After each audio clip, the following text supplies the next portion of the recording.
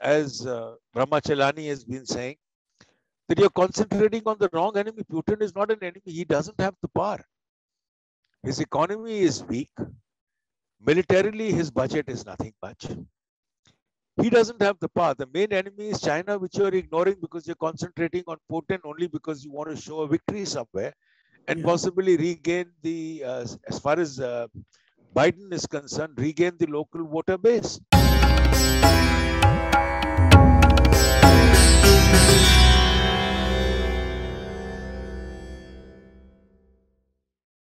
Hello, very good evening and namaste. Welcome back to Citti Media. I'm your host Sharan Citti. Today we are joined by Major General Harsha Kakar for a conversation on the ongoing crisis in Ukraine. General Kakar, thank you so much, sir. First of all, namaste and welcome back. My pleasure. Always a pleasure to have you here. Before we go on to discuss the ongoing crisis in Ukraine, something very peculiar happened last night as far as India and Afghanistan is concerned. Now, the Taliban has its plans to raise a grand army for Afghanistan. Now, the details of what the composition of that army is going to be is not known yet. But also another controversy that was created was when it named one of its newest units as the Panipat unit, right? So is there a symbolism behind this particular move, sir? I don't think there's a symbolism towards the move. They have no in fact, for them now, as I've always been saying, that they would now seek better relations with India. This is not symbolism, it's naming it after a historical figure, basically, who fought in the Battle of Panipat, and it is nothing to do per se with India. It's possibly a means of conveying to Pakistan, which then was a part of India. So that could possibly be. It's nothing otherwise to do with it. The reason being that for them, they know that Pakistan can do nothing for them, can neither support them nor can represent them in global matters. The way, when India promised them 50,000 tons of wheat, which we've begun delivering, the delay has been because of Pakistan, not on account of India. Imran made the same comment. What happened to his 50 tons? They seem to have vanished into the Arabian Sea, or possibly flown down into the sea or into the Indus, vanished somewhere, because there's no mention after that. Right. But the fact is that they also realize that if they need to get support from the globe, ties with India are far more important than ties with Pakistan. Pakistan can do nothing. The Indian budget has got 200 crores, which have been earmarked for Afghanistan development. It can always go up in case India-Afghanistan ties are good. And this 200 crores will only get invested provided Afghanistan is in touch with India. Right. It's actually a carrot that you're hanging. So they're aware of it even before. So let's see how it goes. But I don't think it is any link per se to try and, hit back in India. There's nothing on that. Okay, they can't afford to do that and upset India, what you're trying to say.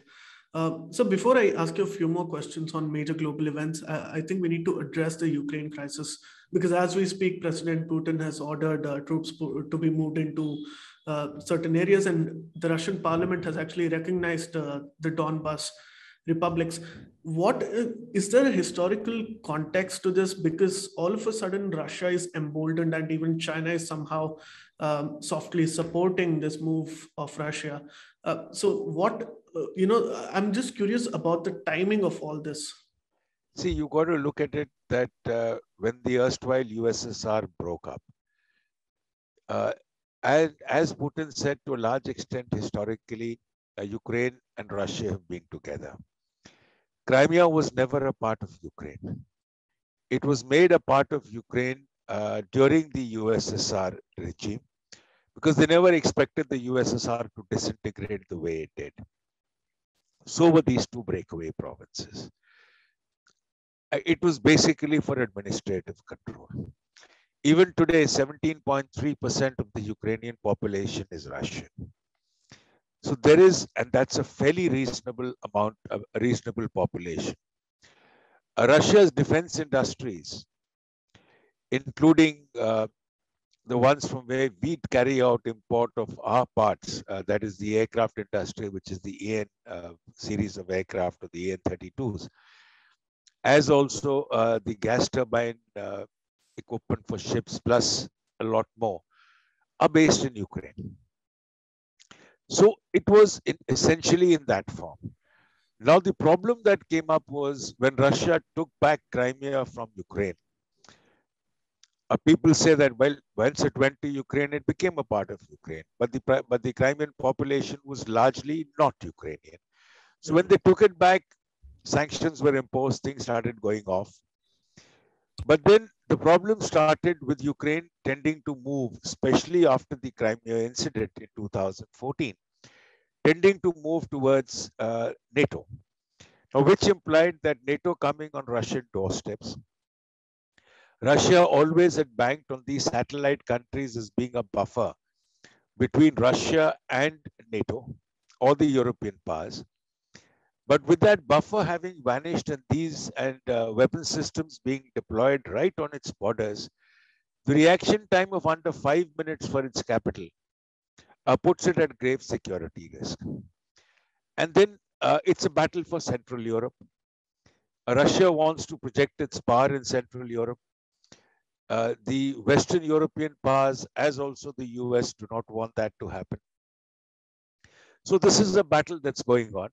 And the decision yesterday to recognize these two breakaway provinces and Putin moving his forces into the breakaway provinces, which have actually broken away because of Russian support. Right. That's the reason why they've broken away, why they've created that environment. So by moving the forces in, its posturing is increased. The US believes it's going to attack, which I don't know whether it's logical even for Putin to try and take over Ukraine, because he's going to face an insurgency which is going to continue all through. He's going to face sanctions which is going to impact him in the long term. Europe in time will settle down with the disadvantages of not getting Russian gas and having to bear supplies from the US, which are far more costly, or from other sources. But the fact is, while they would be able to manage it and settle in, it's Russia that's going to be impacted. Plus, managing a country like Ukraine is not going to be easy. So it's doubtful he's going to go in, but the fact that he's gone into these two breakaway provinces is a threat enough for the rest of the world or the Western world to start reacting as to whether they need to get down to serious talks to try and cater to some of the fears that Russia has in the long term. Right. Interestingly, what is also being asked is, especially after the exit from Afghanistan, can the United States and President Biden really afford another major international crisis? Is what is also being discussed. See, Biden is nowhere going to get into the Ukraine crisis. He has said we're not going to deploy troops, we're not going to get into action. But yes, in case you do something there, we're going to place sanctions and then make it the worst possible sanctions. Simultaneously, Boris Johnson has said that if you do nothing here, you're going to embolden China. Because China is going to take the fact that the West is not going to interfere militarily. So Taiwan comes under threat. He used those words not even about 2-3 days ago. Yeah. So the question is, what the West will do is strengthen Eastern European nations, Poland and Romania, which are part of NATO. Enhance deployment there, which will then further aggravate Putin. So things are going to move further west. But the fact is, as Ramachalani has been saying, that you're concentrating on the wrong enemy. Putin is not an enemy. He doesn't have the power. His economy is weak. Militarily, his budget is nothing much. He doesn't have the power. The main enemy is China, which you're ignoring because you're concentrating on Putin only because you want to show a victory somewhere and possibly regain as far as Biden is concerned, regain the local voter base. Right. This has been a classic strategy before the elections in America. But let me also put it this way: if this will embolden China towards its, expansionist regime that it has continued, shouldn't that be a concern for India as well? Because India seems to have taken a neutral stance as usual, especially with the Ukraine crisis. See, India's stance is neutral as far as the Ukraine crisis is concerned. That's because we are strategic partners with both Russia and the US, and we're hoping that it doesn't go further downhill from where it is. And we don't want to add on to, because even with Ukraine, India has a good relationship. Ukraine is upgrading all our AN-32 fleet, which is about 100 aircraft. We're buying gas turbine engines from them for our naval vessels. There are a lot of other defense deals. In fact, in the last year, as a year before last, during the DEF Expo, I think there were $100 million deals signed between the Ukrainian companies and the Indian companies. Or was it last year in the Aero India exhibition or something? The fact is that we've got relations there. Our concern, as far as China is concerned, we're prepared.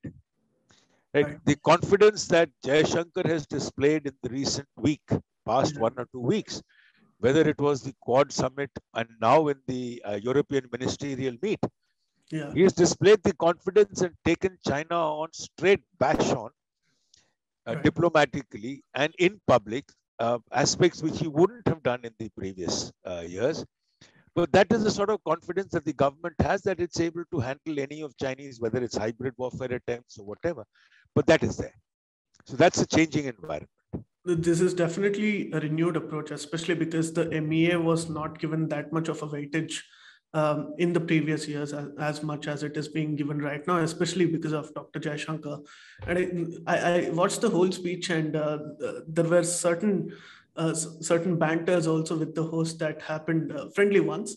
And interestingly, this accusation, much more political than strategic, that the Western media is very biased against us. And I think he took that spot on, and he said, he coined the phrase liberal fundamentalism, which I found it to be very interesting. No, you need to read what is published today in the Statesman.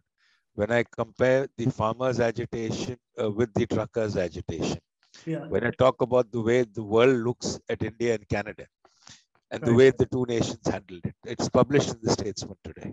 Okay. Yeah. I mean, even Justin Trudeau, amid all the ongoing crisis in Canada, he's issuing a statement, saying that the Canadians are concerned about severe human rights violations in Ukraine. He's only concerned about human rights violations elsewhere. What about human rights violations? He talks about peaceful protests, but what about peaceful protests in Canada? There you apply an emergency act. Anyway, we're digressing again. Yeah. So funnily enough, while all of this is going on, and diplomatically every country is supposed to issue a statement, the Kenyans issued a very, very interesting statement. I don't know if you've come across this. So they basically said that, we have a lot of border issues around the world. That's probably because colonial powers like Britain drew up very messed up boundaries, and because of which we've been having a lot of fights. Don't you realize this? So it's like somebody really frustrated at the Foreign Office in Kenya has been writing this letter, and it was almost very true, and it became viral on Twitter, So this has also raised a lot of questions about the credibility, which is already being raised in several years now, about the United Nations to be able to resolve any major conflict. So should we look at creating different institutions globally that could perhaps replace or at least overhaul the United Nations and give it more powers? Any organization that is created only functions depending on how much its members are willing to accept its directions, especially an international organization.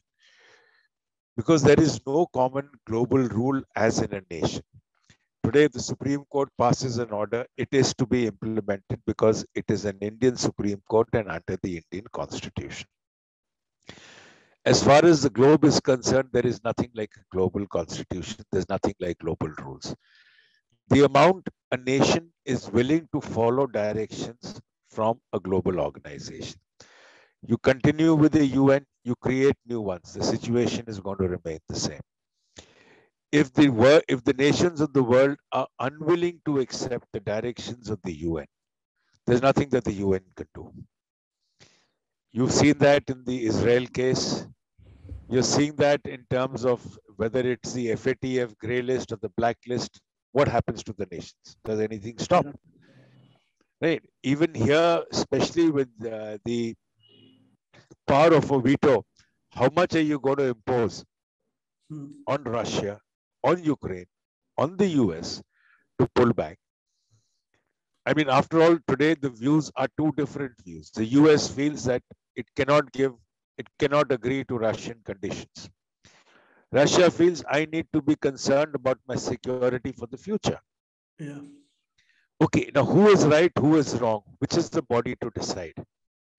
And who's going to accept the verdict of the body? Right. So So that is where the problem is. So no matter what you do, the story will remain the same. in that case, in a changing security environment, especially one that is going to be dominated by China, or at least to a certain extent is dominated by China, and India is still trying to catch up to that rise of China. So, how will we see institutions evolve per se? And how can we retain the rule based order that the United States has been advocating for? See, the rule-based order basically implies, which simply implies that you cannot go and change boundaries, you cannot go and take over nations. India has been sticking to it and India is sticking to it. Here, India is not saying that Russia is the aggressor because Russia has not yet commenced the aggression, it is threatening aggression. So we're not criticizing anyone, we're not saying anything there. The rule-based order collapses the moment a nation walks in or breaks what should have been a global common. Right? The world says Crimea was a part of Ukraine. Historically, Russia says it is not a part of Ukraine. So it's always going to be a double-sided sword. So what you're basically looking at is to back the principle of not changing boundaries, Right. back the principle of not, breaking orders, creating an environment which can be followed by other nations elsewhere. Now, if Russia does something here and the world sits quiet, tomorrow China grabs the islands in the South China Sea and expects the world to sit quiet. Is that going to be acceptable? So that is where the problem is coming in. Right. So before we wrap up, in Nepal, especially after the communists came to power, it has been moving in the direction of the Chinese. They're getting very close to China, and this has been a major, neighborhood policy setback for India. And India has been trying different approaches. But yesterday there were severe protests outside the Nepalese parliament, especially because the U.S. Has granted a certain amount of aid to Nepal. So, have the communists finally realized the disadvantages of the Chinese economic prowess or its policies towards certain countries? See, China initially always appears good. It's only subsequently that you realize. Nepal has also released inputs, Yeah. unofficially though, of Chinese construction of buildings and areas in their territory. Plus, what China promises, it never fulfills. The road link or the seaport that China offered Nepal and the number of vehicles that have taken the route to reach has been vastly different between promises and implementation. Nepalese vehicles are blocked for weeks on end on the border if not permitted to enter China on some pretext or the other. On the other side, as far as India is concerned, they're getting a free run. Right? Chinese aid is being promised, nothing much flows in. But if it comes, whatever comes in with riders. Right. So the realization that you may follow, you may be on a communist line with them because of the ideology, but banking on them to help you out economically or to help boost the people, the sort of local public is unlikely. Yeah. Now Even that realization starts seeping in when you see what is happening on ground between the promises being made. right. We're seeing the changes similarly with Sri Lanka and even Maldives for that matter. So finally, do you think that apart from Pakistan in the neighborhood, there is a slight momentum of change perhaps towards India? See, there is a momentum of change, but then again, there are hiccups. If you look at Maldives, there are again protests that are taking off for India out. But the fact is that's only India which has helped them out. China has sucked them dry.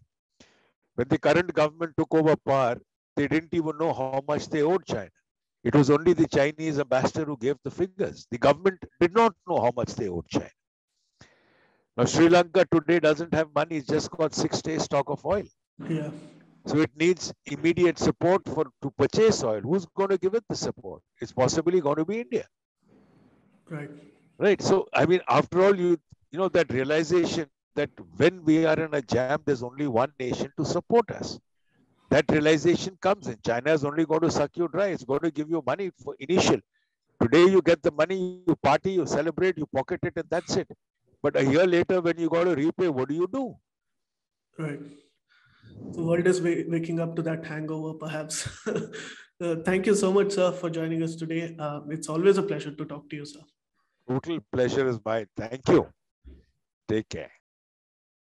Please remember to subscribe to us and switch on the notifications for this channel. For our other social media links, more content, and to support our work, please visit citti.net. Dhanyavad. Namaskar.